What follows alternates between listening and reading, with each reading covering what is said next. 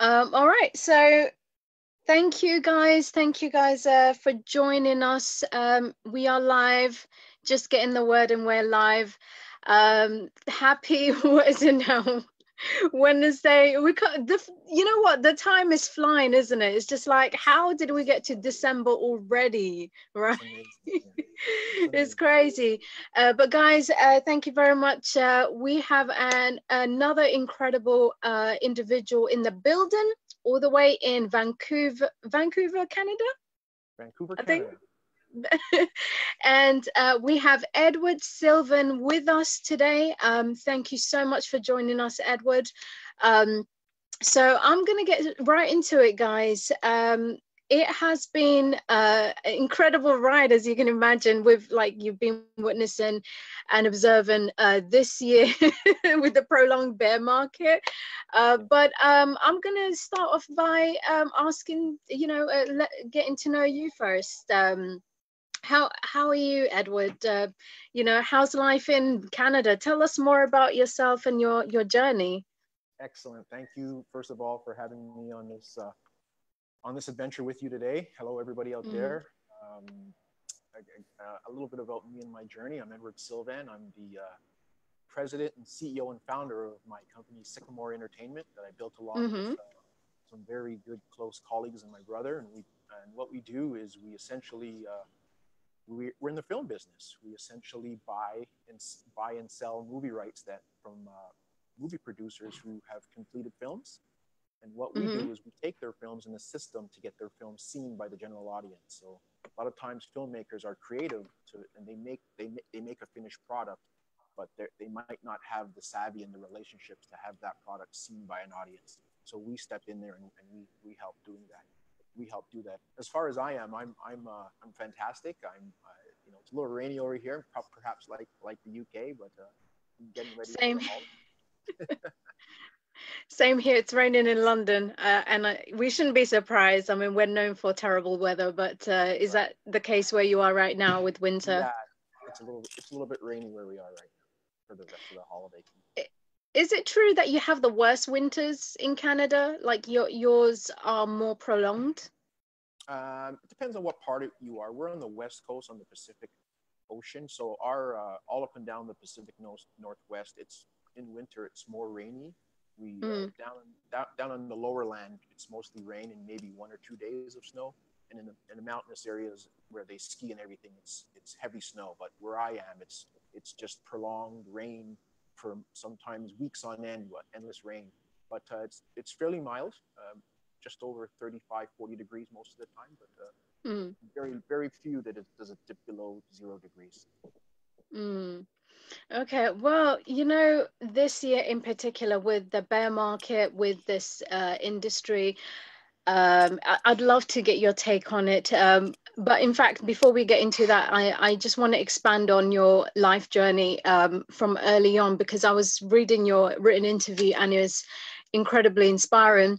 Thank And I you. wanted to, if you can take us back, I need you to go back in your memory bank and go back to when you were younger. Were you born and raised and lived in Canada all your life, or did you move from somewhere else? Yeah, I was born in Toronto, so I'm a Canadian. I lived in Canada my whole life. However, I've worked at several different. I worked in the U.S. and did a little bit of work in Europe in the past, but I'm a Canadian. Mm. Yes. Okay.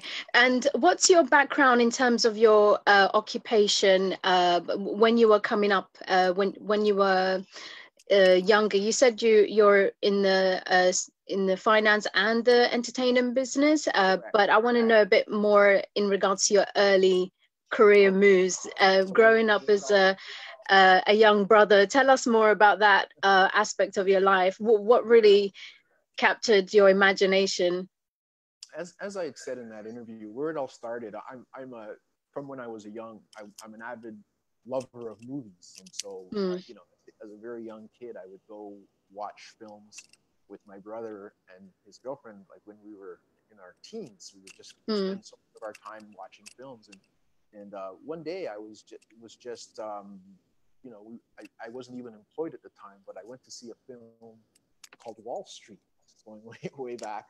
It's one of my favorite films, and I was literally knew nothing about the investment markets, knew nothing about the stock market, but this movie, all the movies I've seen, it just captivated my imagination, how it all worked, and the whole financial part of it, and how money moved. And I was literally intrigued, and I left the theater saying, I don't know what they were talking about in that theater.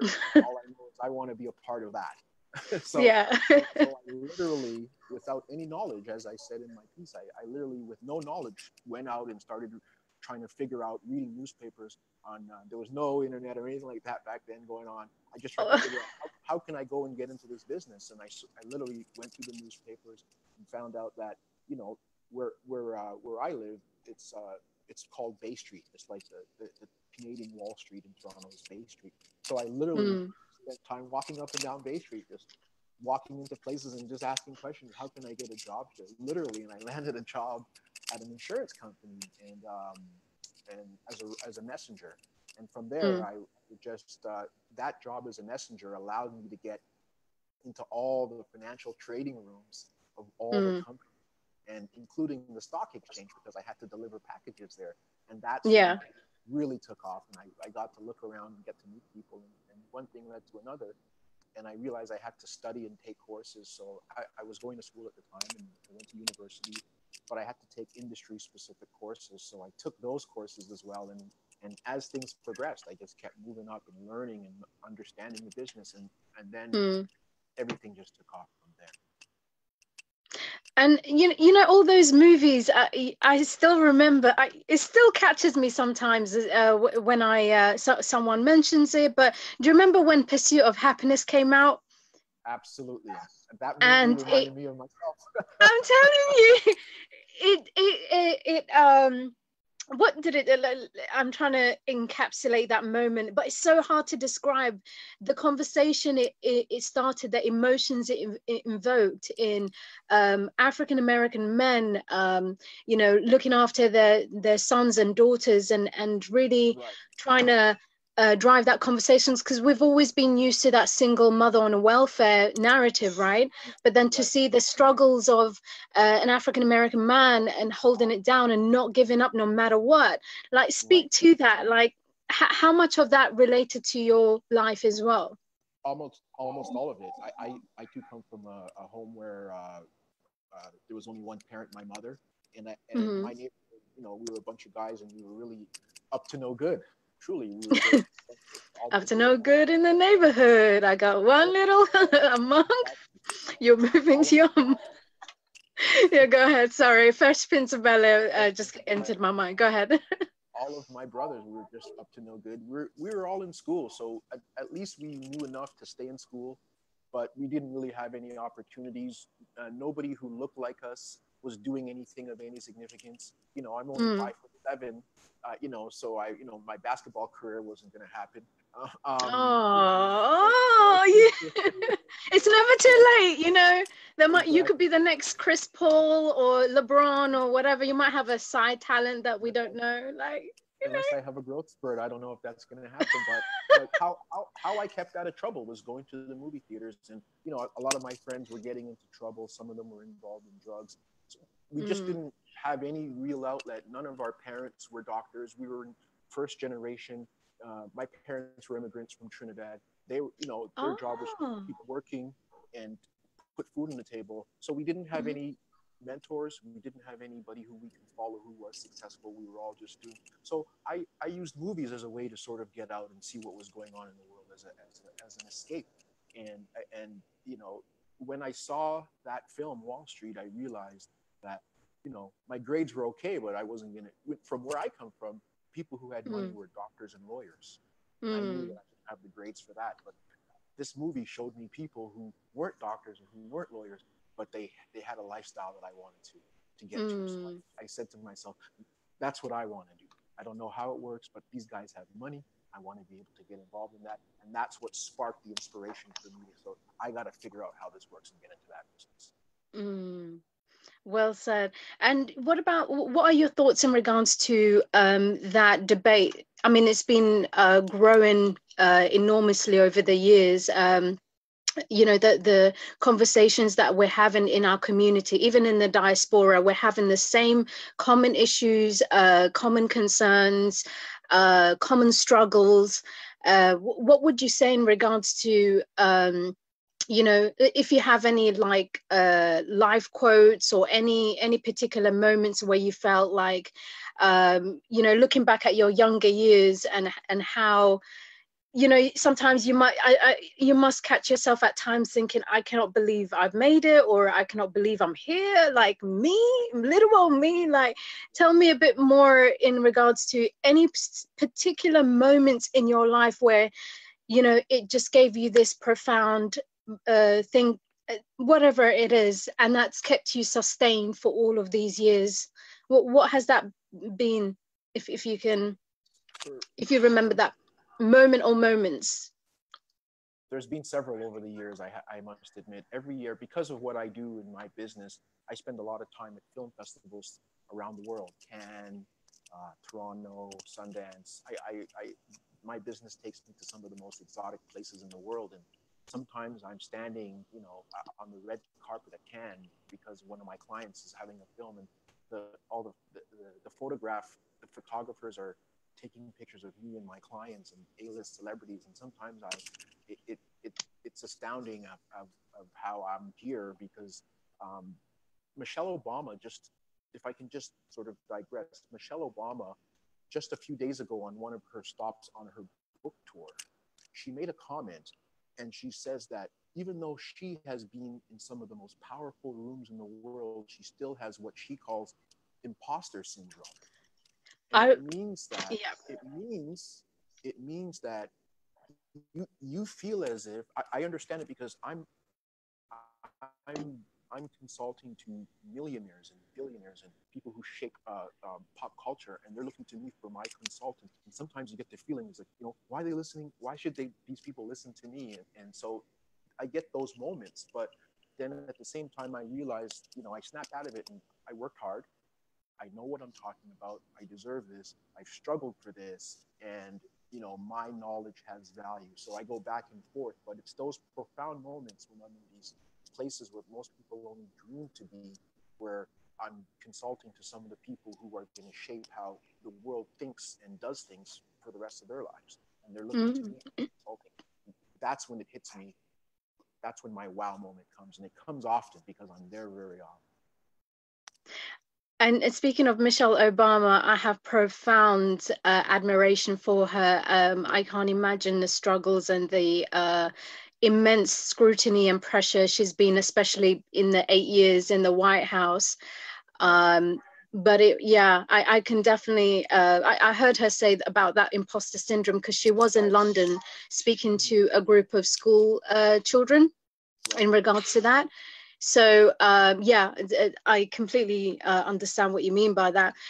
So going back into your line of passion, your work, your career, uh, before you got into the blockchain space, tell us more about, because you said you were in the financial industries, Financial and also that led you to spot a gap in the market regarding the financing of movies, right. and also with bringing the, you know, the two worlds together, the Wall Street and Hollywood. So Right. speak more about your journey regarding that. How did you get into, despite having no knowledge, experience, how specifically did you get into the finance industry, and how did you spot that gap in the market? And with your love and passion of the entertainment industry, how were you able to forge connections with them and trying to bring them together? So it's a bit of a mouthful, but yeah. Yeah, no,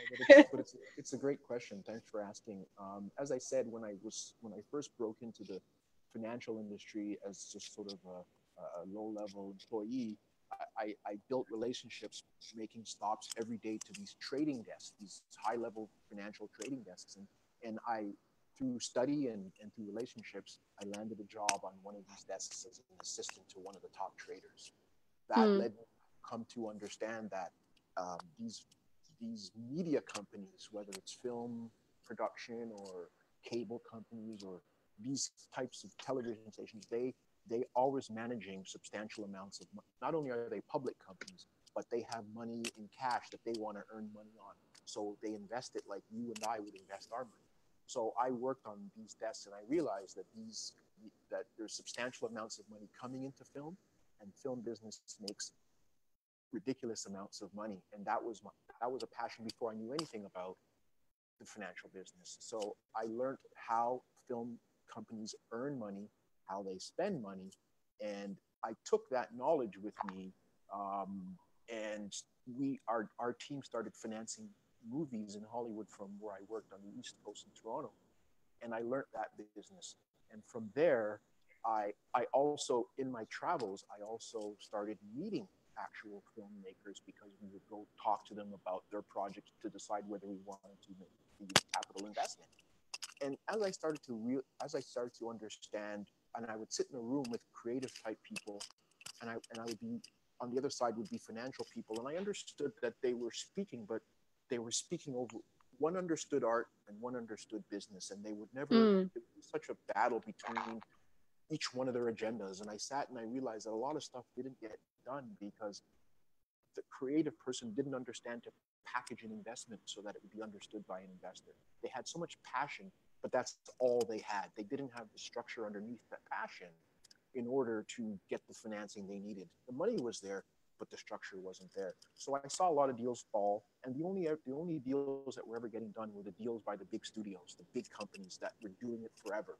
But the small independent guy who had a great project, and that's all he had in his passion, he wasn't getting finance. And I realized there's room for these guys. And that's when I really started to understand there's a bridge that needs to be crossed. And that's when I started learning the art of production, filmmaking, with my knowledge of finance and working on trading desks and how money worked. And I started to be almost like I was an interpreter between the two worlds and bring these independent deals closer together. Because you got to remember, a lot of these independent filmmakers, they don't have structure around them, business managers and consultants and lawyers. They don't have those people around them. They have a camera and a script, and that's it. So they didn't have that financial structure to build something that they can sell to the market. And I was the person who saw that opportunity, brought it together. So I started helping these filmmakers package themselves in order to be able to raise the money they needed to complete their films. And that's when I saw the opportunity. And I love the fact when I was reading the written interview, I love the part where you were speaking about Lawndale 10. So Yes. if you can speak in regards to that, because from what I understand, it's going to be a hub for films made by people of color for people of color. And I think that is slap bang in there seems to be this optimism, especially after the success of Black Panther. Now, the shift, the narrative has also been, hey, but why aren't we seeing more Black filmmakers, Black producers, directors, actors? And one of the concerns that we have in the community is that $1 billion revenue that Disney made. Is it Disney, or I'm not sure exactly who else profited, but Marvel Studios was the Marvel Studios, and they made I think it was a gross figure over $1 billion and counting. Now, how much of that will be going to our communities? How much of that will be going to the Black actors and actresses? And really, it's about ownership and finding ways that we can profit and expand from our creativity, our assets that we essentially acquiring assets. So how I like the fact that you've got this gap in the market and you're turning it into a niche, but really speak to that, because I think it's so important, and it would allow us to have an idea of how the magnitude of the problem, of the issue, and what can we do to overcome that, and what are your answers? What is your solution to that? I've spoken at length on television and various news articles about what you're saying there. And the reason I purchased Lawndale 10, which is a 10-screen movie theater in a Chicago area that's predominantly Black. In fact, it used to be Magic Johnson Cinemas, and we bought it. Mm. It's one of his many cinemas, and we purchased it. It's sitting in a community that services a Black community, but it's very rare that a film that speaks to the community is playing in the cinema.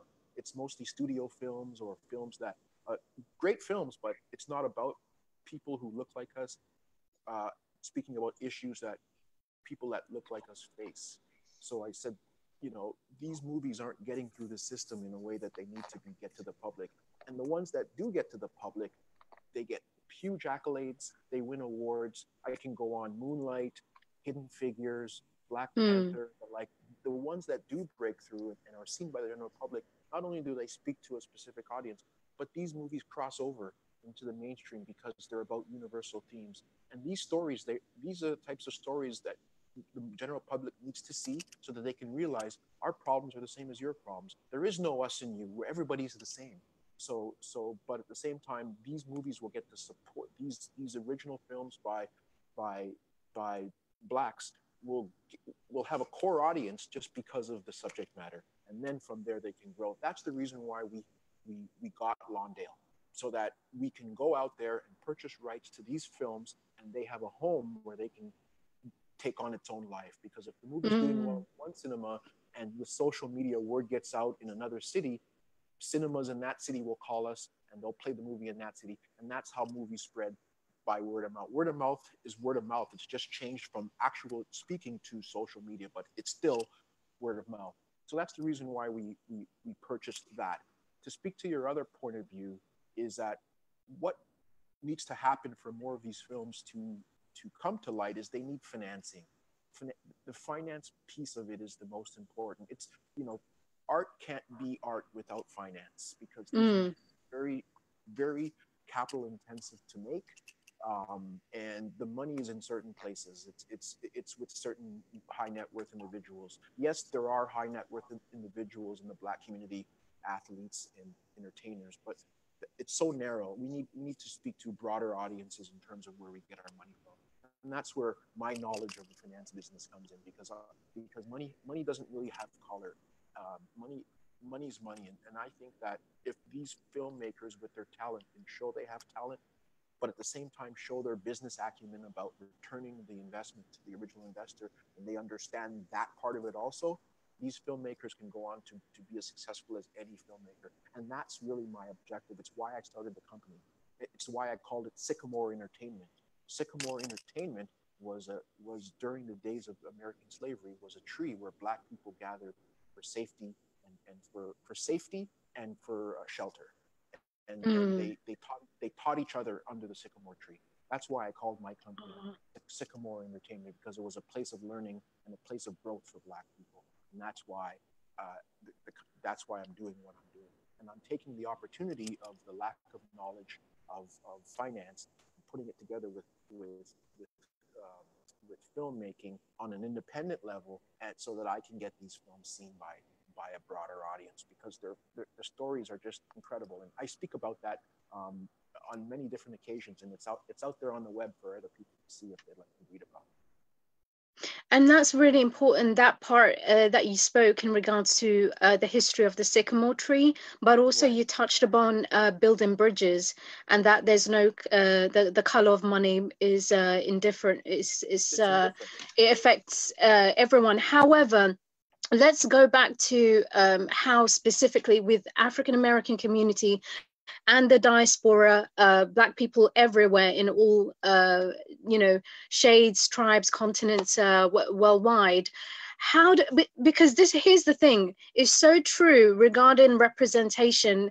We seem to be the one that bring the creative aspect. We're trendsetters. We're the ones that make things pop, lively, vibrant, something about our energy. So like we are the source where we bring the swag, but there seems to be this disconnect. It's like some sort of chasm where how can we be having a collective, speaking just with the African American community's spending power over $1 trillion or a couple of $1 trillion a year. That figure keeps changing, but the fact that we have that level of collective purchasing power, how can we communicate or create incentives or ways to divert some of that into our filmmakers, into the Black film industry, and how do we create mechanisms and inspire people to say, hey, you know what, I'm going to reduce my reliance on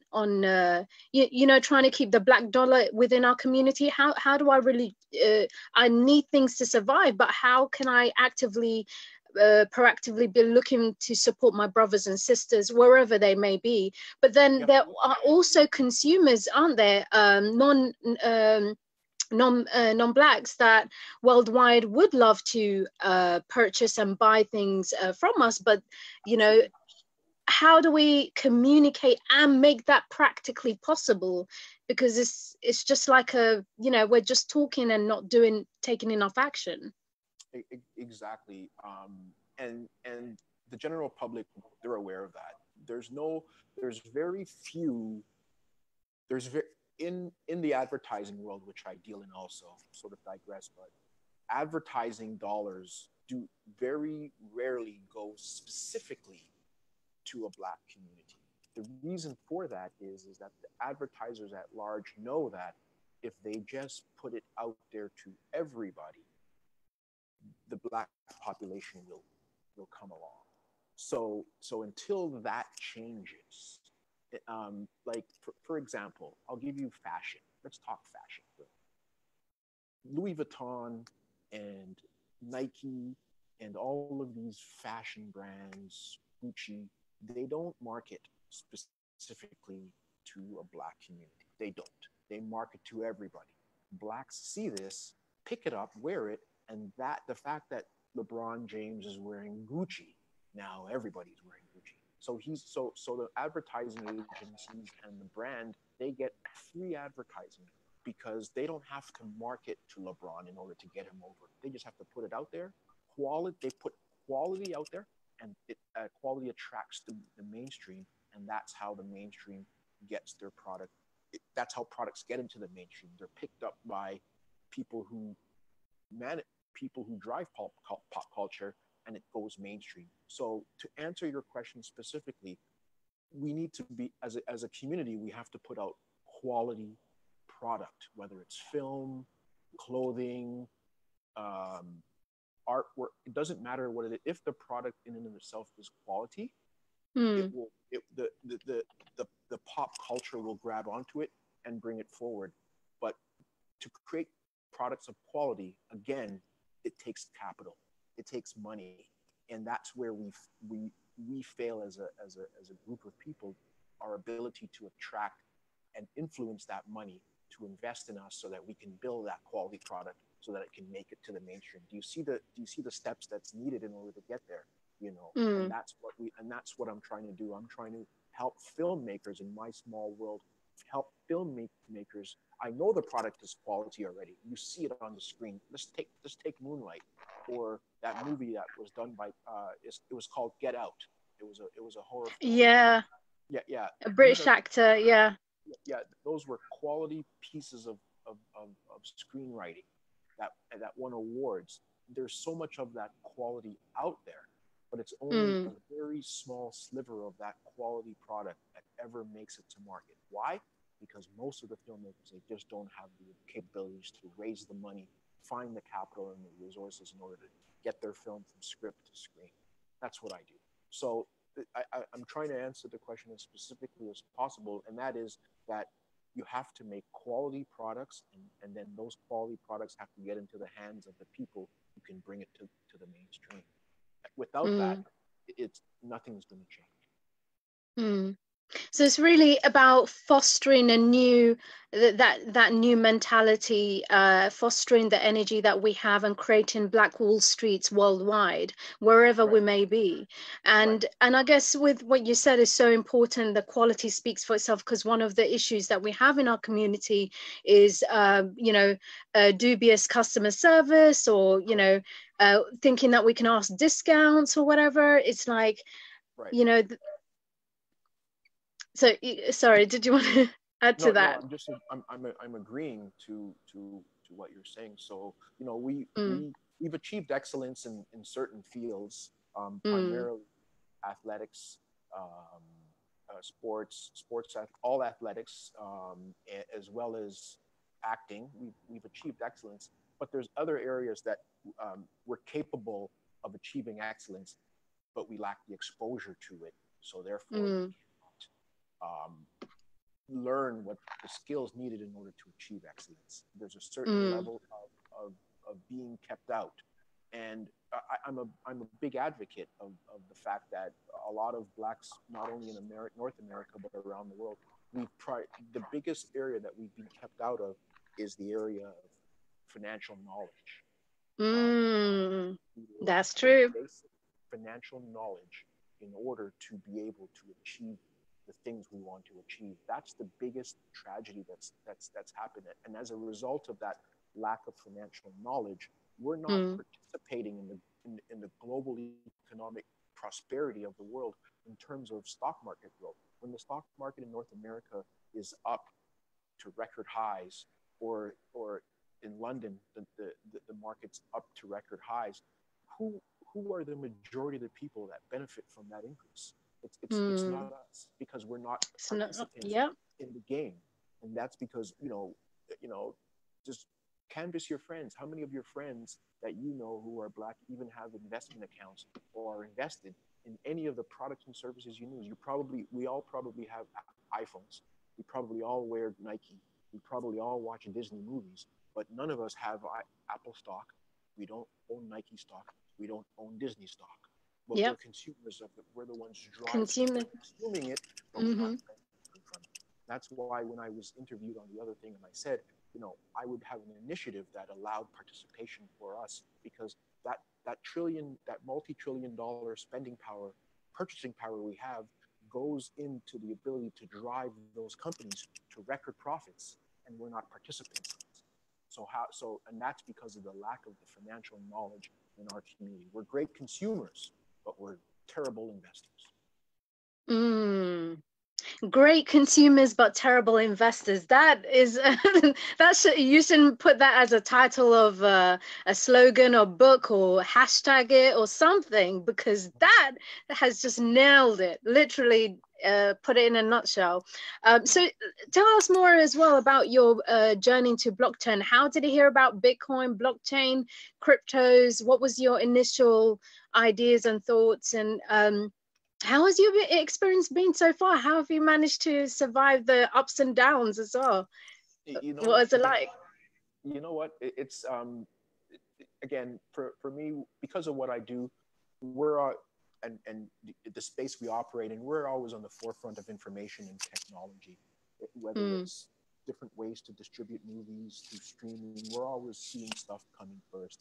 Blockchain, and our business is very high in service, in terms of there's so many different steps from a movie being created to a mm-hmm, movie being seen on the screen. There's so many different people in between that process. And everybody along that process is making money, taking fees, increasing that cost. It's basically the supply chain of movies. So within mm, the supply chain, all blockchain is doing, as a general, as a macro idea, all blockchain is doing is decreasing the amount of people in that supply chain. As not only is it decreasing the amount of individuals in that supply chain, it's lowering the cost of every stop that product has to make, whether it's movies, goods and services, banking. The more people you eliminate out of the supply chain, the more profitable it is for the people who are still in the supply chain. And mm, when blockchain came along, it was a natural fit for our industry because of all the different steps within the supply chain of a movie. So if you can, and the reason that it makes sense within the film business is because the creative person, the writer, the filmmaker, and the actors, those are the people who are despite how much money actors make and the creative people make in a movie project, they are the least compensated of anybody. mm-hmm. And they're the ones doing the acting, they're the ones Yep. creating the script, But and if a movie makes $1 billion like Black Panther, the people who brought it to life, the writers, the directors, and the actors, they get paid well by anybody's standards, but nowhere near the billions of dollars that the studio made.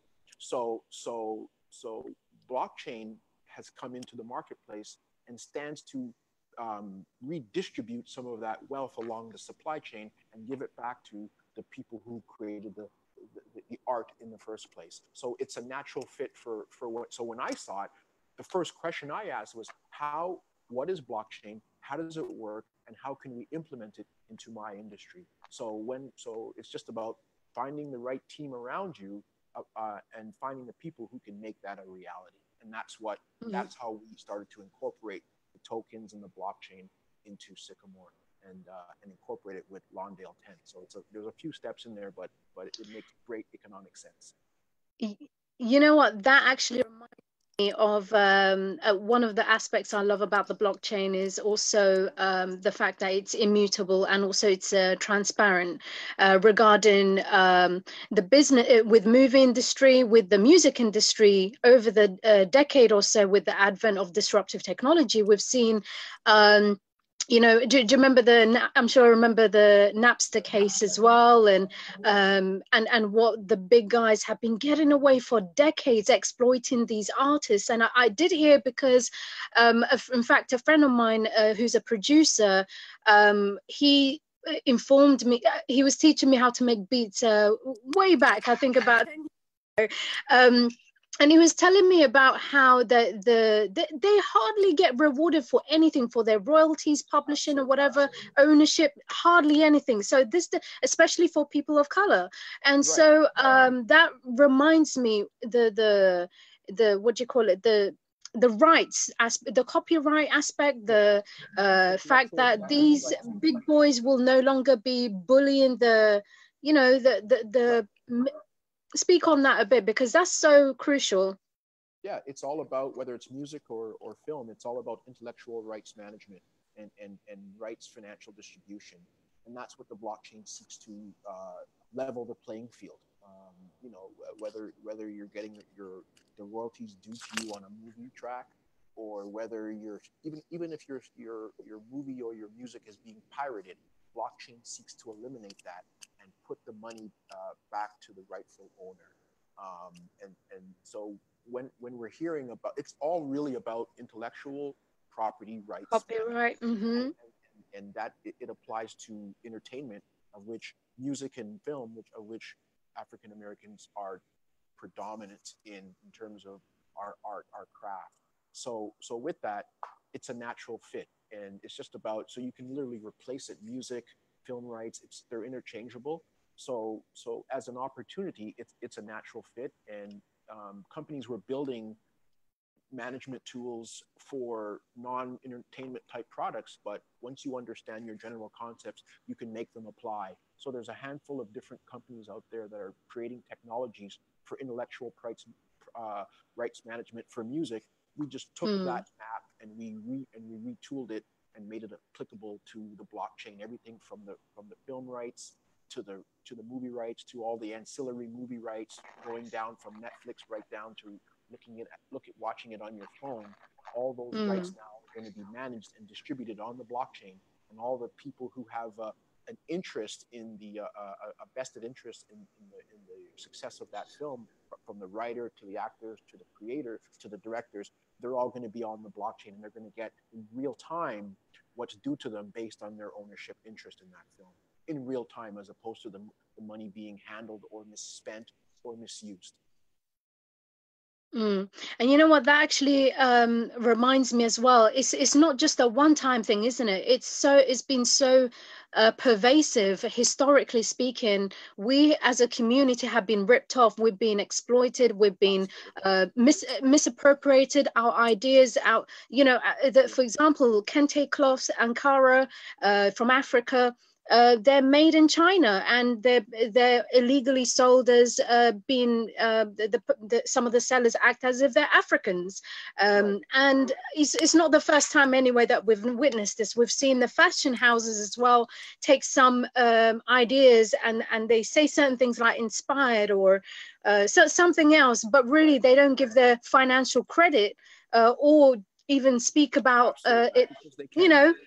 So Because misappropriation isn't, it's not nothing new to us. So not at yeah. all. They're able to do it, and because there's again, I'm going to keep saying this because we lack the financial resources not only to defend ourselves, we lack the financial resources to protect ourselves, but we also lack the financial resources to defend ourselves. So Mm. just like the whole country of Africa, everybody can come in there and take what they want to take, and Continent, yeah. Mm-hmm. there's no ability to defend. So anybody can come in. It's like looting. You can just come in there and take what you want, and the people who are losing are helpless. So it's the same thing. Mm-hmm. So until there's a financial stability within a community, and we have it with our dollars, it's just that we lack the financial acumen as a race. I don't want to make it sound like there aren't very successful people of color in the industry, but as a percentage of the whole, it's so minuscule that it's not even a drip in an ocean. It's not relevant. So we have to grow those numbers in terms of literacy, and then you'll understand how to use that literacy to leverage it for the benefit of the creators. And that's really what I'm purporting to do. And that's, if you watch my articles and you listen to my interviews, I speak on the same subject all the time because it's really my passion. Mm. So tell me, like, what are some of the things that excite you about blockchains, and some of the things that perhaps give you nightmares or make you sleep a little easy, or maybe, not even worried that much, but you have some real concerns. What is it? Tell us a bit from your eyes, from your journey. What has been things to watch for, and what you're worried about? I'll give you one of each. One of the things that excites me the most about blockchain is where we are where we are in the blockchain space is where the internet was 20 years ago. And if you Mm, think about how much wealth was created from the internet, if you can go back in 20 years, would you have been a part of Apple or Amazon or Microsoft? Those companies took the internet and they ran with it. We're here again now. So for those who missed the internet, we're here now again with blockchain, and and that opportunity here is dwarfs that of internet because of the different opportunities that blockchain are going to present. So it's going to create wealth at a rate that's going to make the internet look like peanuts. So that's the exciting. mm, The on the flip side, there's so much, because we have so much, anybody can access any kind of information they want on their smartphones. There's That's also a problem. So there's a lot of misinformation out there. There's a lot of fear and lack of the right information, that it's causing people to be a confusion that can mm, hurt people. And then once bad news, whether it's accurate or not, gets into the marketplace, it's very tough to change the narrative. So I'm very worried about that. The other thing I'm worried about is because so many companies are coming to market with product, there's a high rate of failure in the marketplace right now. So a lot of these ideas are not going to work out. Just like in the dot-com era, a lot of those dot-com companies that were going to be the next best thing, those companies no longer exist because of the rate of failure. The rate of mm, failure, as much as the opportunity is going to dwarf internet, the rate of failure is also going to dwarf internet.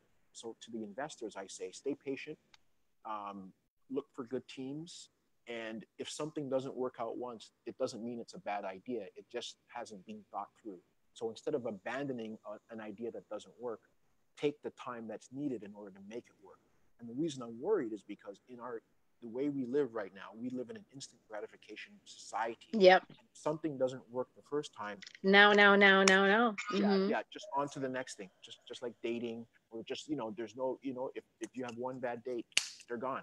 So it's in this marketplace. If the idea doesn't work out the first time, it's not a bad idea. Spend time, take time to make it work. And I think that that's the fear, that a lot of good ideas are going to be trashed because they didn't work the first time. So that's my yeah. But there's many, but I gave you one on each side. And so I know you spoke a little bit in regards to that earlier, in regards to marketing, in terms, because I was asking you about how do we communicate this to our people, because they're spending trillions of dollars a year, and if you take that on a global aspect, Black people everywhere, we are incredibly powerful, to the point where I believe industries would be, I mean, wholesale, they would be devastated if we withdrew, if we knew our collective power. So speak on that, because how do we engage our people? When I say our people, I'm talking collectively, not African Americans.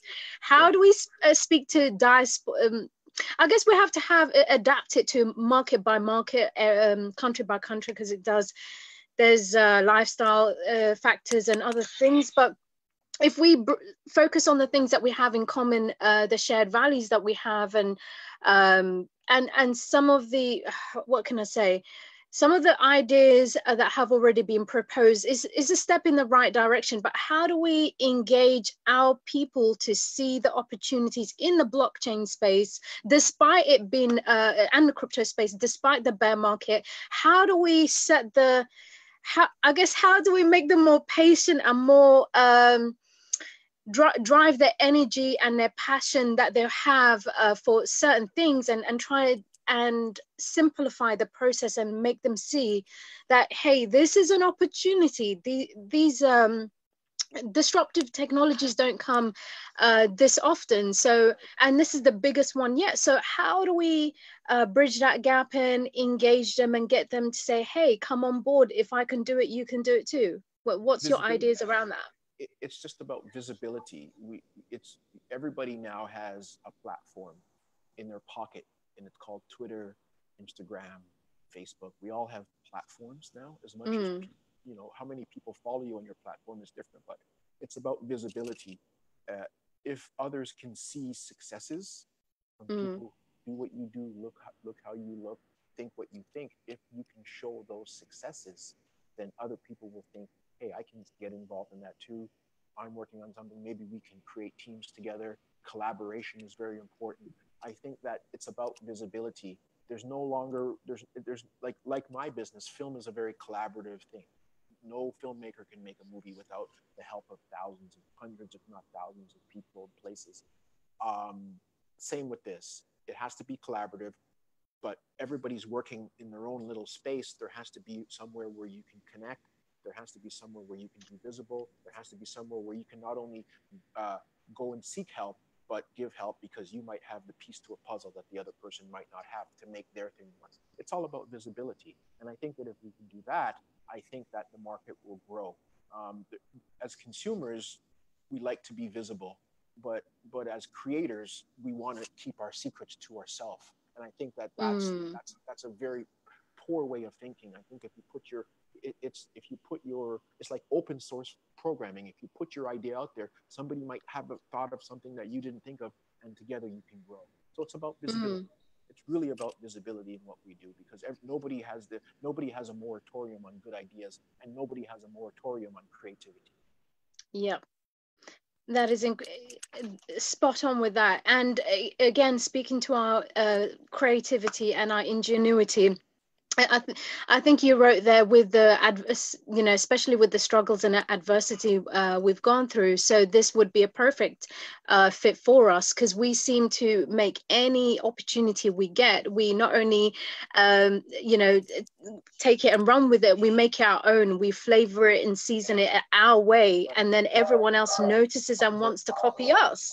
That's right. Exactly.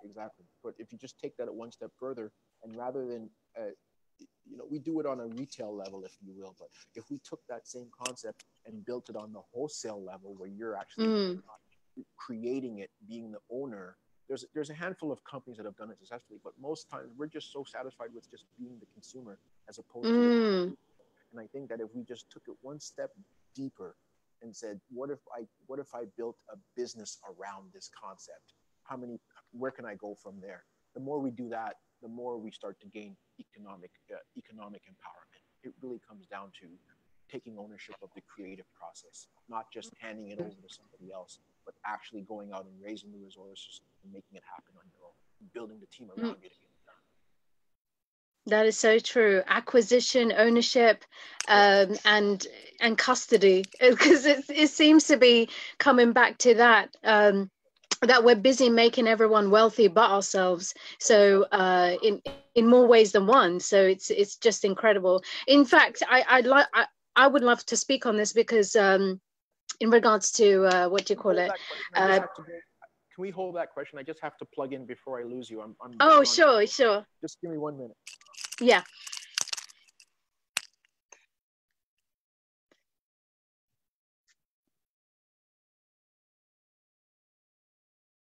So you guys, I hope you're tuning in and you got some of that, because this is an incredible time to be alive, in my opinion, with some of the things going down in blockchain space, crypto space, and the film industry, finance industry, any industry that you guys are in, whether you're working or want to go into.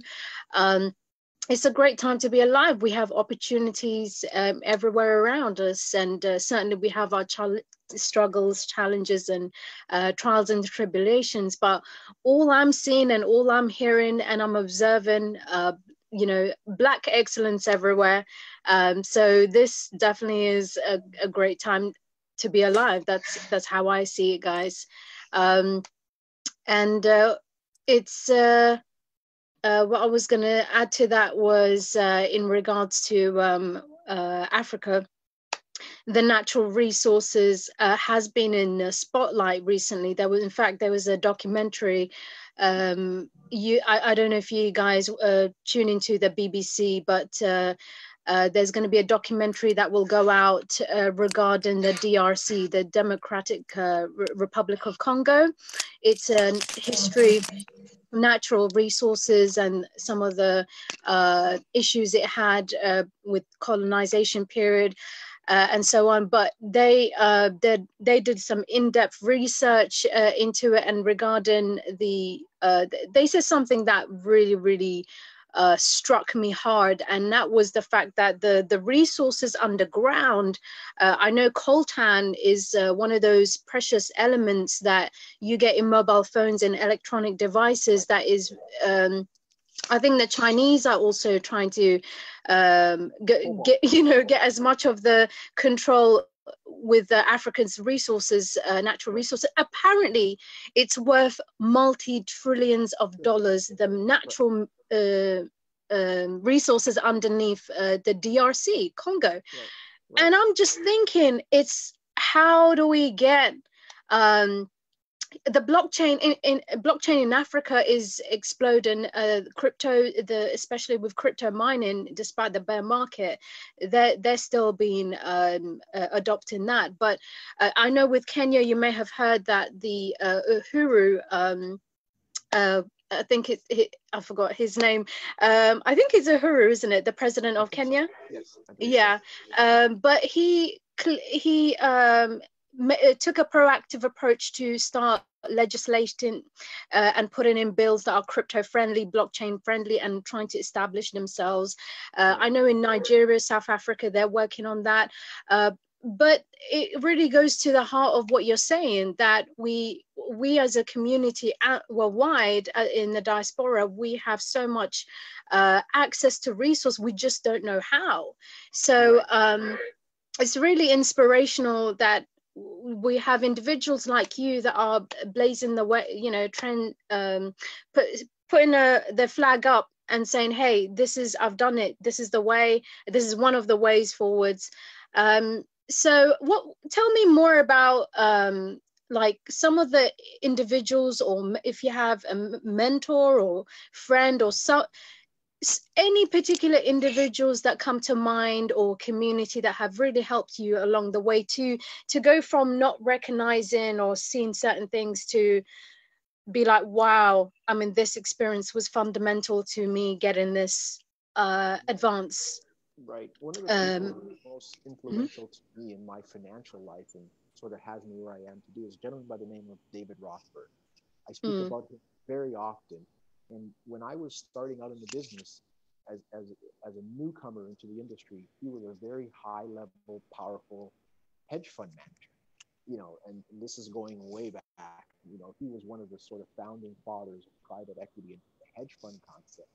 And he was, at the time when I started, he probably was managing, it seems insignificant now, but he was probably managing around $300 million and this is going back 30 years. So that's how powerful he was. And I met him just on one of my daily trips to do my work. And we took a liking to each other. And he realized that I had this burning ambition to learn the business. And just based on my interest in the industry and my willingness to learn, he took time out of his day on a daily basis to sit with me in his office, show me his financial analysis strategies, how money worked, how the Federal Reserve worked, how central banking worked, micro and macroeconomics, how it affects corporate revenue, profitability.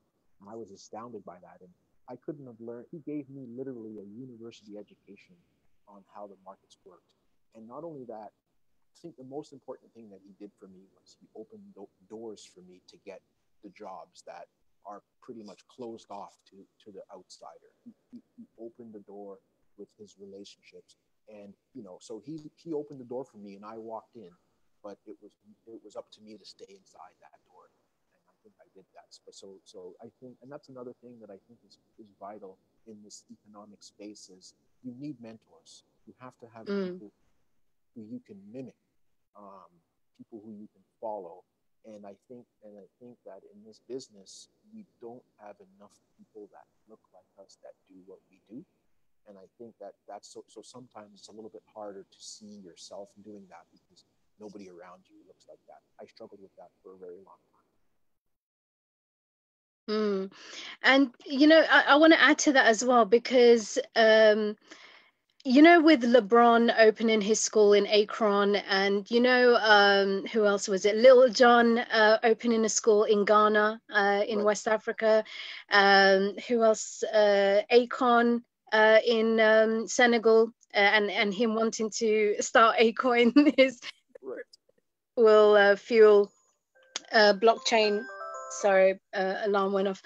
A blockchain city somewhere in Senegal. So we do have these celebrities that are, trying to be good role models, and using some of their resources to start us having that education that is missing, and Right. having some level of pride, and also different ways that we can realize our dreams and our passions. So Right. what's your thought on that? Like, do you think part of you mentioned it earlier regarding the marketing aspect, but do you think we need more Black celebrities to help pave the way to, or what is it that we need to to get people to see the special things that are happening and how we can extract that natural resource out of them? I think the celebrities do a good job of funneling their money that they've earned doing what their specialty is. I think just like Oprah, just like LeBron, I think they do a good job of using money and pointing it in the direction of education. And that so in that respect, it's good. But now you have to take it a step further and ask, what is the quality of the education that they are getting inside that school? I think as an individual, think that education as a whole, the system is broken, and it's not giving people who are coming out of university now the tools they need to survive in the world as we see it today. I think the professors that are teaching kids now, they don't even understand the technology that they need to be able, the technology and the processes in the system. They don't know it themselves. So what are they teaching our kids? They don't understand blockchain. They don't understand Perl coding. They don't understand the things that run our system. So yes, they're teaching us history. They're teaching us certain social skills, social economic skills, mathematics. Some of the things are good, but how to survive in today's economy is not a class taught in universities. So the Yeah. athletes are doing a good job of using their resources to educate, to get kids who wouldn't normally get an education, but they got to go a step further and change the curriculums. Until the curriculums are changed in order to educate young people on how to earn money in the new world, there's going to be, you know, you don't even have to have an office anymore or have an employer in order to do big numbers in terms of business. You're not getting that education in school. And so to zero back in on your original question, I think athletes are giving people a false hope because there's only one LeBron James. There's only one Akon. And but everybody wants to be like LeBron or Michael Jordan, and you can't have that. So, sometimes it's hurtful because LeBron James doesn't know anything about high finance. He's a basketball player, you know? He's able to enter the world of high finance because he's bought his way in there. He has enough money and he's earning enough money that he gets the attention of the high finance people. How many people are there like that, like LeBron James? 2, 3 maybe? So what about the rest of us? How do we learn how to participate in those marketplaces? We can't because we don't have the money and resources to do that. So we're still left out. So in a way it's good, but it's giving a false hope. And just to add to that as well, really, it's about getting them to see as them being the key, the answer, and we cannot do it without them. I'm talking about each individual that aspires to be something bigger and larger than themselves, and seeing, because there's that sense of belonging, isn't it? That we feel there's a disconnect, and it may be certain factors compounding that problem, but how do we cut through that noise? Because it's just like we're bombarded by different images, different topics, dialogues, and people looking for validation, approval, and so on. It's really getting to talking about that in order, before they can even have high self-esteem, how do we communicate that they are the key, they are the one, they are the answer, but for them to really believe it, I feel like they have what will it take to speak to our people? They have to see examples. I think that's why you follow what you know, and there's just not enough of those. I wish there was a better answer, but most people follow what they know. That's why you see of anything, there's more rappers and athletes coming out than anything, because that's what they see and know. You know, how many Barack Obamas do you see coming out? One. You know, I'm sure, but because of him, I can tell you that it's inspired a whole lot of other people to join politics and get involved that way. So in that respect, it's positive. But until you see, I mentioned it in one of my pieces, until we see other people that are succeeding in those areas and we're visible, so it's going to be difficult. You're out there doing what you're doing for your followers, and creating a path for somebody who could be watching your show. So the more we do, and the more we set examples of it can be done, I think other people will get inspired, and that's how it will work. There's no other way.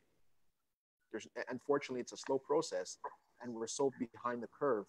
But I think that what I'm doing is opening the door for some filmmakers. If they tell their stories, other filmmakers will have the inspiration and the energy to do it. And I think that that's how it has to happen now. It started.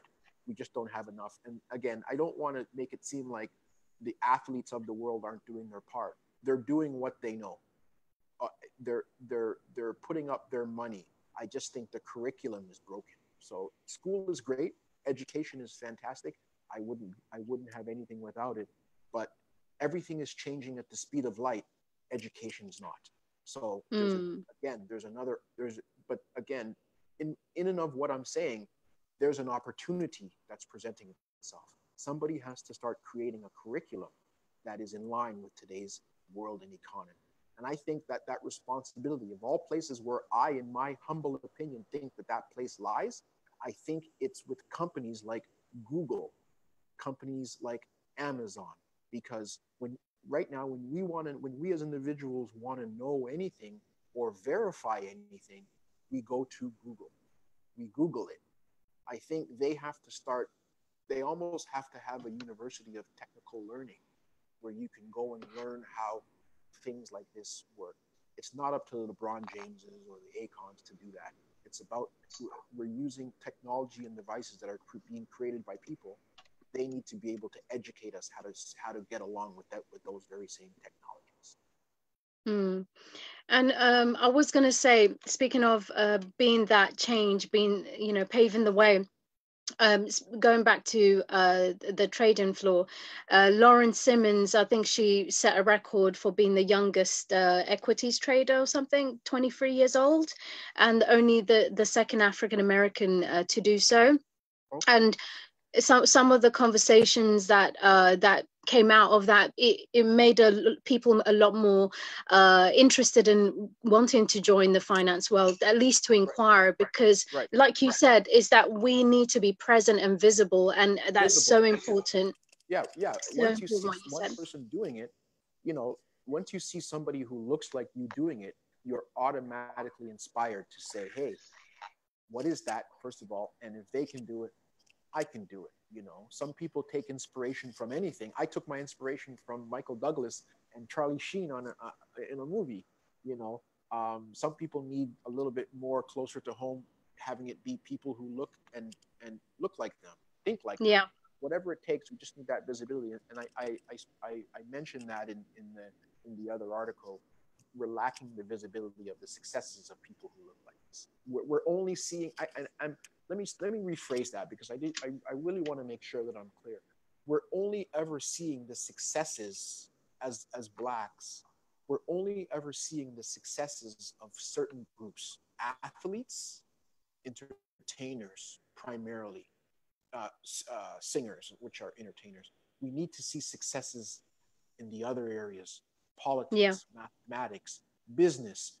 Those Blacks aren't as visible, and it's because we're not as interesting as the athlete or the singer. So we have to make it just as interesting. So I think that the way that the athletes help is that when you see the Michael Jordans take his success from the basketball court into the world of business and create what he's created. He's a billionaire now, almost 2 billion. Those are the examples that are more interesting to me than what he did on a basketball court, because I don't think anybody can do what he did on a basketball court. But he took the money that he made and the education that he learned, and he turned it into something else in a whole nother career. Guys like him, LeBron, Tiger Woods, Magic Johnson, these are all going to be businessmen. And I'll say one more thing about athletes. I think what we're going to see for the first time is that athlete, for the first time in our lives, are going to become the new business people. The Steph Currys, the Kevin Durants. Who they're following right now, they're following who they see as an example, and that's Michael Jordan. They saw Michael Jordan take his success off on the basketball court and turn it into business. So that's who they're following as an example, because right now, it's the only example when you think about it. Michael Jordan is the only Black owner of a basketball team that used to be a player. He's the only one. And I want to add to that as well. Sycamore Entertainment. What other areas will you branch out to? I thought I'd add that in as well. With the.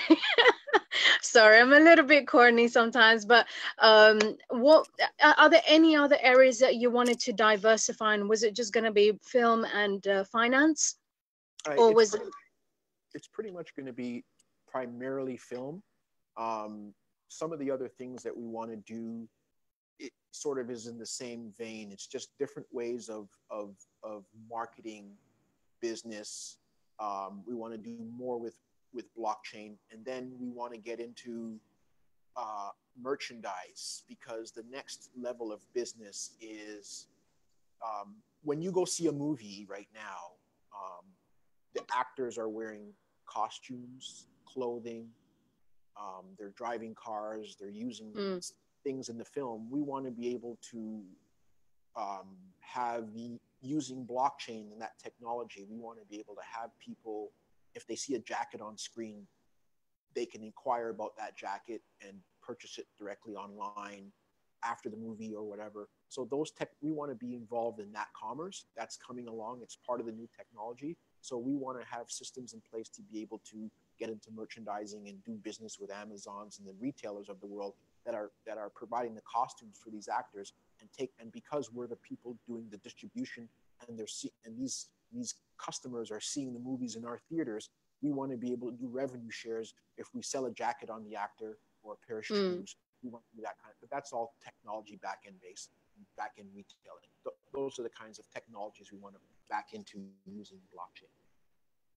Sweet.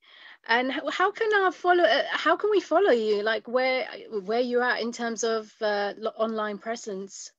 My primary online presence for Sycamore is Twitter.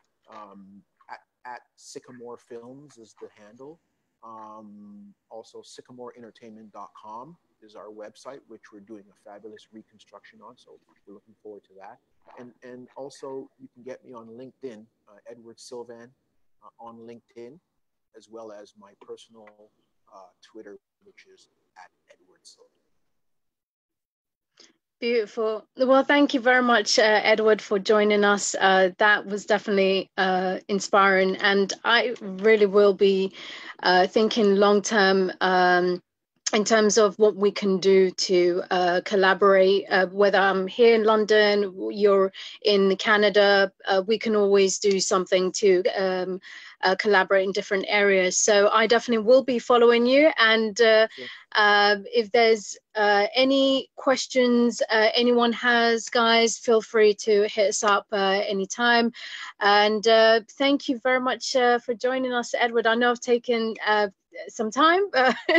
We are so grateful to you, and I certainly enjoyed it. I'm sure everyone else has as well. Thank you so much. Perfect. Well, thank you very much. And thank you guys for joining us, and enjoy the rest of your week. Cheers. Thank you. Cheers. Bye-bye.